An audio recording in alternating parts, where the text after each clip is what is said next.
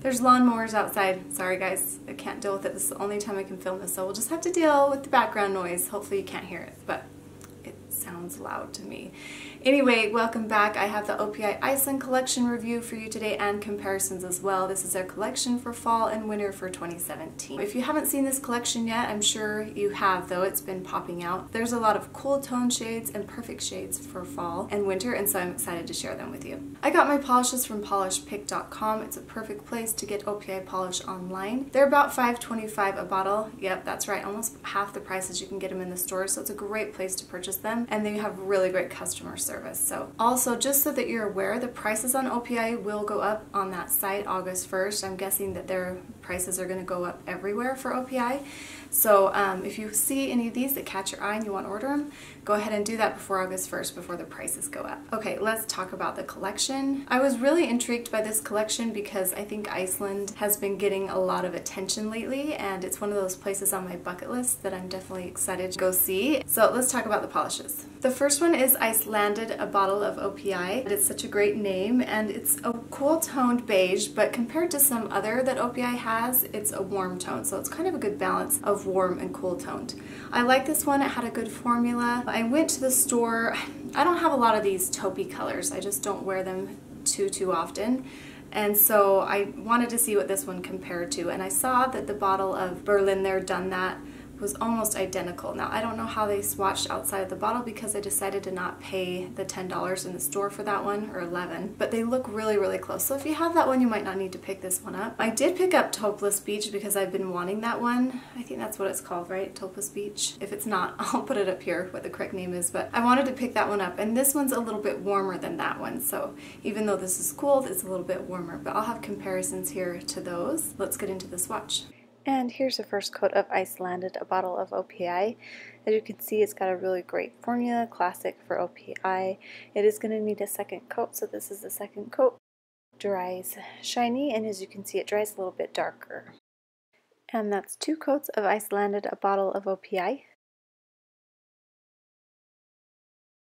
And let's get into the comparisons for this. So here are the comparisons. Right here I have Coconuts Over OPI from their spring collection, and the new one, Icelanded, a bottle of OPI, and then here is Topless Beach, which you can see is cooler toned, so they're not the same. And as I mentioned before, Berlin there Done That I do not have, but it looks like it will be pretty close.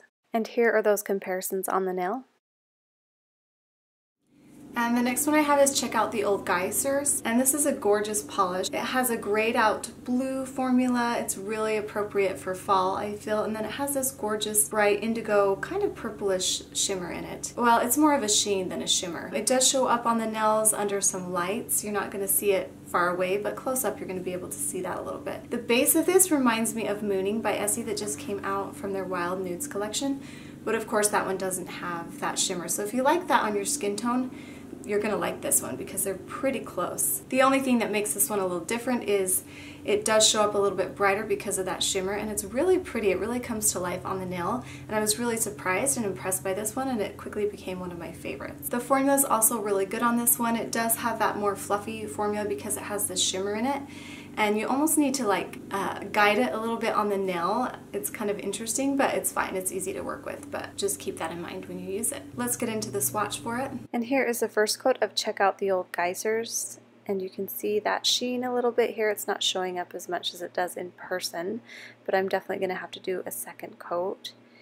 And it looks like it's fully opaque in 2 coats. And as I mentioned before, you just need to guide that formula around just a little bit. And that's 2 coats. Let's get into the comparisons for it. And here are the polishes for comparison. I have I Can Never Hut Up from the Fiji collection, and then Check Out the Old Geysers, the new one here, and then Essie Mooning, and then Butter London Lady Mug, which it reminded me quite a bit of, except that has a silver shimmer, and Check Out the Old Geysers has more of that blue shimmer.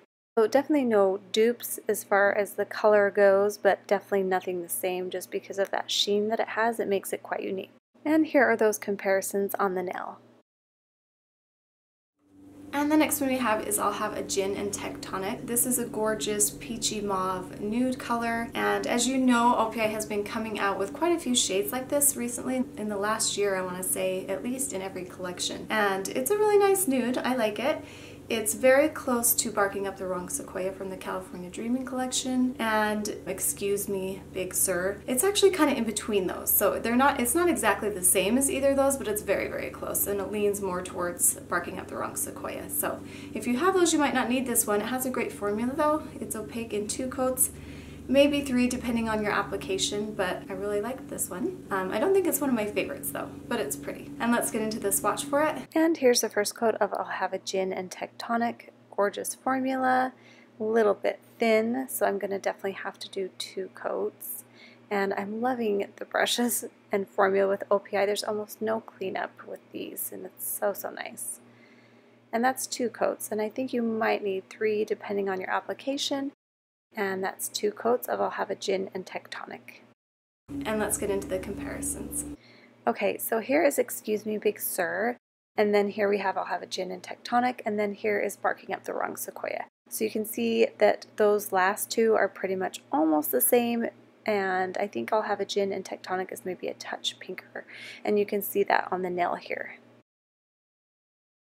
And then we have This Isn't Greenland. I love that name. And it's this gorgeous dusty pistachio green. It's quite unique to any polishes that I have in my collection, so I was pretty surprised by that and excited by that. And I love green if you know me, so I'll wear any green polish out there. Well, maybe not any green, but classic greens. Anyway, this is really pretty. It has a fantastic formula. It is a little warmer than the others in the collection. It's still a little bit cool though. I don't know, it's kind of interesting. It's a good balance. It looks good on my skin tone.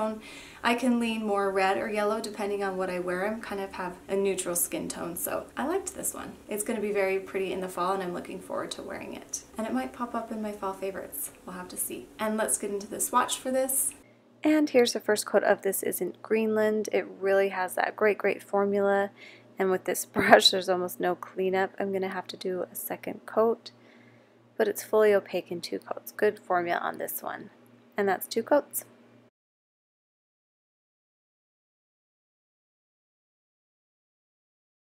And let's get into the comparisons. Okay, so the closest one I have in my collection to this one is OPI Iceland, and then here is This Isn't Greenland, and this is Essie Navigate Her, and then I threw in World Down the Window because I thought that kind of had the same tone, but was quite a bit darker. But that just shows you how light it is. And then here they are on the nails. As you can see, OPI Iceland is a little bit brighter and maybe a little more cool toned. So I have nothing the same as this in my collection. Next we have Aurora Borealis. I think that's how you say it. It's this gorgeous mauve pink. Actually it leans a little bit more berry, which I think makes it unique. I thought I'd have several colors like this. There are some that are close, but not just like this. It has a fantastic formula. I think you can get away with 1 coat if you want to. I always like to do 2, but it has an amazing formula. It's closest to just Lanaying Around from the Hawaii collection, except that one has that silver shimmer. And this one doesn't have any shimmer. It's a straight up cream. I thought it would be close to the berries that came out in the fall collection last year, the Kerry Washington collection, but it's not. There are some Essies that are a little bit close, but I'll get into those as we talk about the comparisons. I love these berry tone colors for fall, and especially ones that are a little bit dustier. And let's get into the swatch for this. And here's the first coat of Borealis. It's this gorgeous formula. It's opaque in 1 coat. I can maybe see the nail slightly, so you might want to do 2. And that's 1 coat. And let's get into the comparisons. So here we have just Lanaying Around, and then we have Borealis from this new collection, and then we have Essie Angora Cardi right here, which is quite a bit more purple and dustier, and then OPI by popular vote. That's from the Kerry Washington collection. I just wanted to throw that in there so you could see it. Both the berry tone polishes from that collection are actually darker. And here are those on the nails, and as you can see, I don't have anything the same as this polish. Next we have one Hecla of a color, and this is a cool toned grayed out purple, and it's really pretty. It almost has a little bit of pink in there too. I love this one. In my notes I have that it dries down a little darker. A lot of these polishes dry down a little darker than in the bottom, so just pay attention to that. I thought it would be really close to Purple Palazzo Pants, but it wasn't. That one's I think a little more pink tone, but you'll see that coming up here soon. I love this one. It's pretty. This is actually one of my favorites from the collection as well. And let's get into the swatch. And here's the first coat of one Hecla of a color. Again, like the berry polish, this has a gorgeous formula. And I think it's opaque in 1 coat if it's generous. I think I did 2 for the photo though.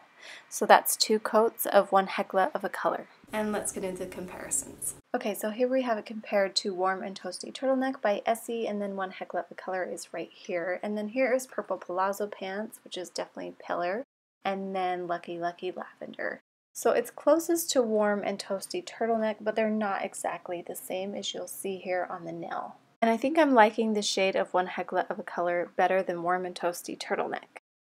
And then we have Less is Norse, and this is my favorite from the collection by far, I think. It's this gorgeous, it's almost a navy that's a little grayed out, well, quite a bit grayed out, and then it has a little bit of purple in there as well.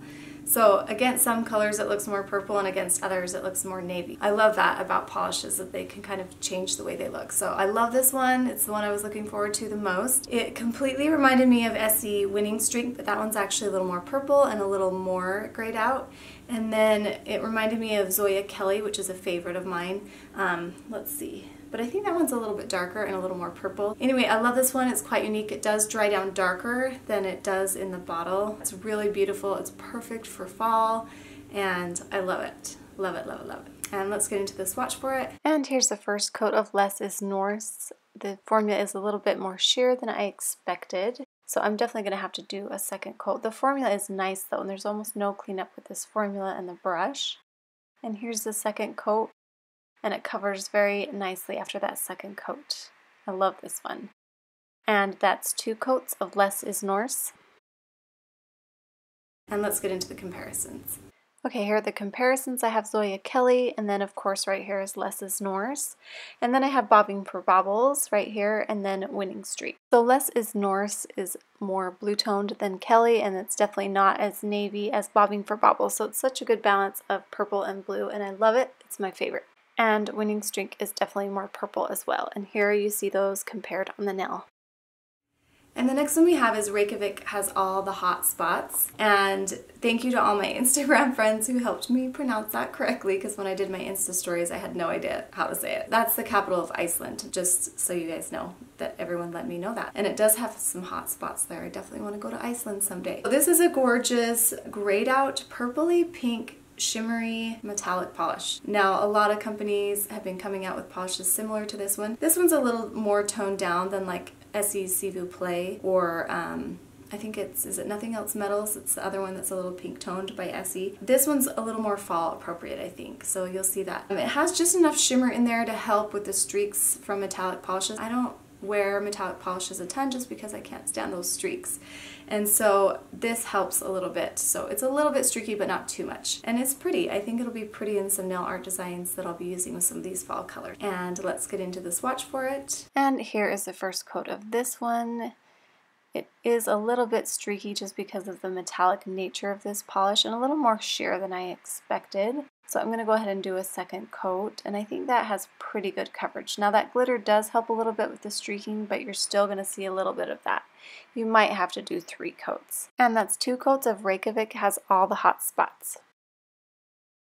And let's get into the comparisons. So this polish is unique. These are the closest I can find. This is S'il vous plaît, and here is Reykjavik Has All the Hot Spots, and Nothing Else Metals. So Reykjavik does not have that bright silver quality that the others do. They are along the same color line, but I feel like OPI's is more appropriate for fall.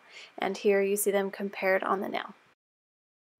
And the next one we have is Susie and the Arctic Fox. Again, this is a cool toned, grayed out purple. It has some blue in it as well, but it's not as blue as Less is Norse. But you can see they are a little bit different. I like them both. I think I like Less is Norse. I think I cannot say that. I think I like Less is Norse a little bit more. But this one does dry down darker as well, just as some of the other ones.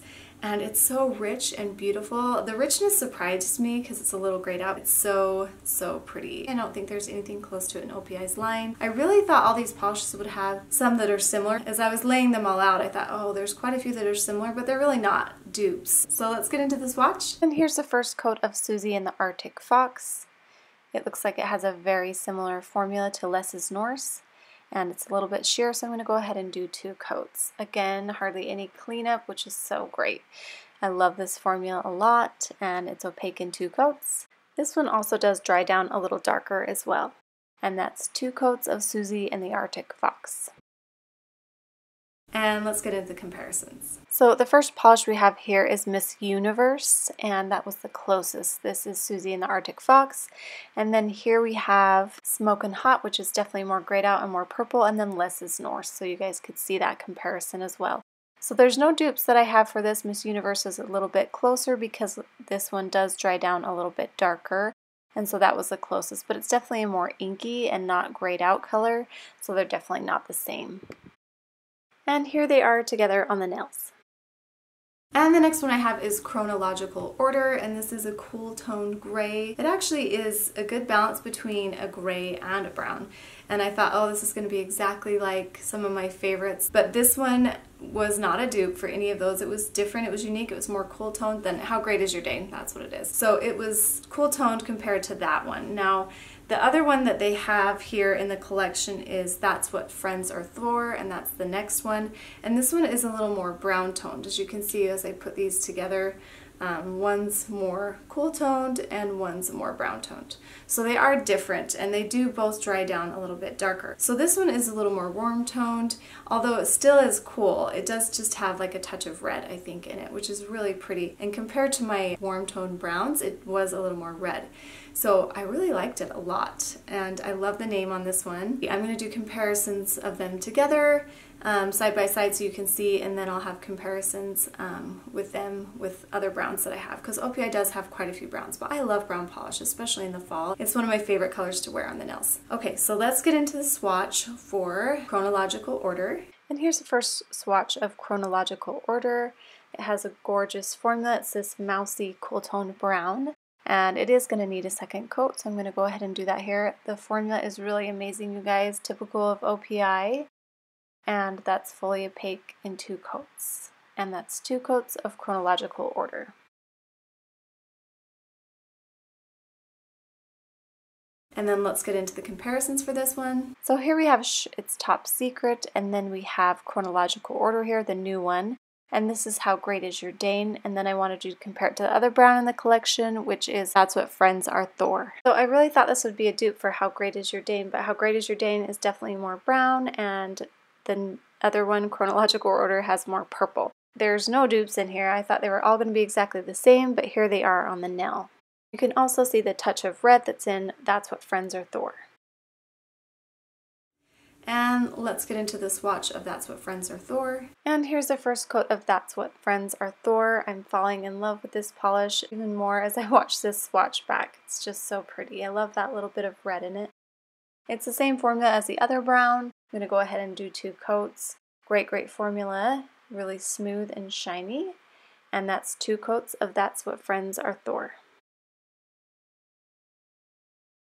And then let's get into the comparisons for that one as well. So here it is compared to some really popular OPI browns. Here we have You Don't Know Jacques, and then That's What Friends Are For, and then we have Squeaker of the House, which was released last year in the fall collection, and Essie Mink Muffs.